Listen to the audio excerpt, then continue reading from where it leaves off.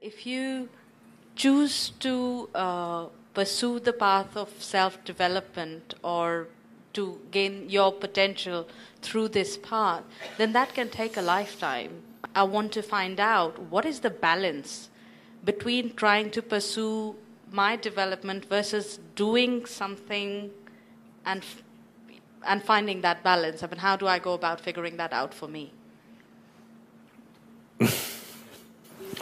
Was that clear? No. Yes, yes. Okay.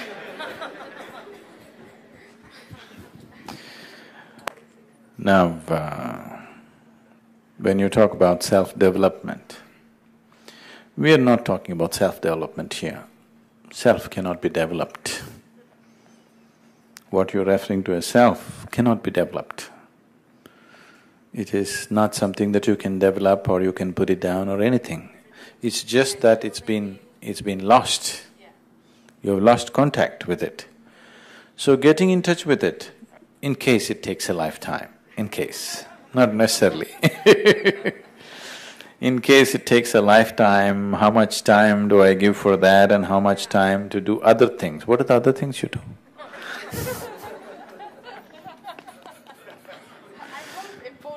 Okay. So the other things that you do in your life, will I have enough time for it? You shouldn't do any other thing. You understand? Everything that you do should be towards enhancing your own nature. Now, you're doing family, you're doing work, all these things you're doing, everything can be used as a spiritual process. It is not that in 24 hours' time, this many hours spirituality, this many hours materialism, this many hours family, not like that. Every step, every breath, every moment of your existence can be used for your development of who you are. So, this is full time. And in that, what activity you wish to do, you do whatever you want. What is the problem? Because what we are talking about is of inner nature. What the other things you're talking about, external, isn't it? So whatever you're doing, you're using everything as a process of growth. Everything. So, this does not mean doing yoga, does not mean morning yoga, evening yoga, rest of the time you do stupid things, no. It's 24 hours yoga, only yoga, nothing else but yoga. Whatever you do, you make it into your yoga. Every single act in your life, you make it into your process of growth. Only then it'll work. Part-time spirituality doesn't work. Now, will this take me away from this or that? Not necessarily, not at all, because millions of people who have done the program are all people who are involved in variety of activity. Just a handful of people are full-time into it, because some people need to do it full-time. Yes? Suppose I also pursued some other profession and, only in my vacation I thought inner engineering, you wouldn't be here today, isn't it? Yes? So few people take it up full-time because they see that's their choice, they want to do that. And when you can go to the office and do software programming or management or something, why can't you also go out and teach something? It's not that you have to take it up. I'm saying for an individual person, what is the problem? Somebody chooses that. So, only criteria that may be disturbing people is, they're not making money.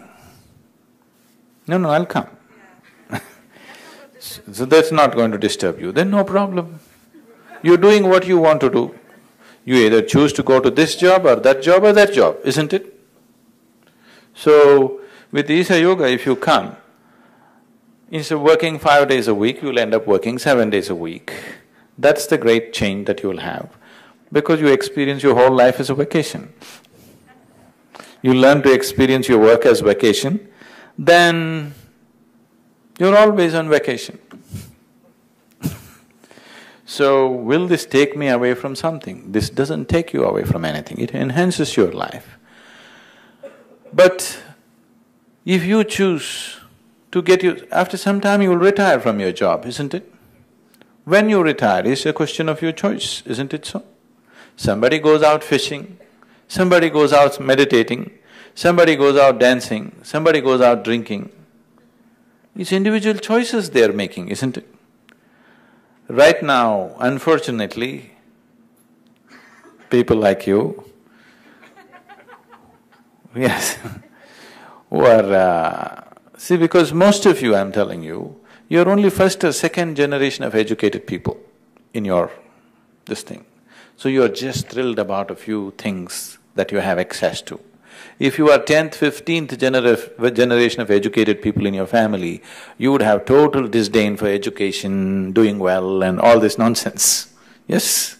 Because you're only first, second generation of having access, you think that's everything. But your children won't think so, you will see this.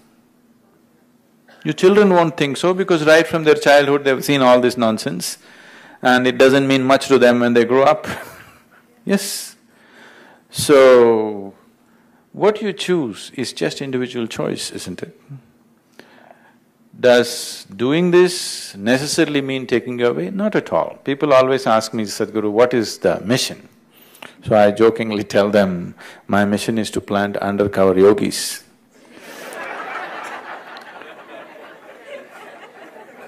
So today I can very proudly say, I have planted many people who are in peak of yogic experience, but they're managing banks, they're managing corporations, they're housewives, they're all undercover yogis. Understand? They're not dressed like yogis, they don't look like yogis, but they are all… experientially they are very much yogis, but undercover.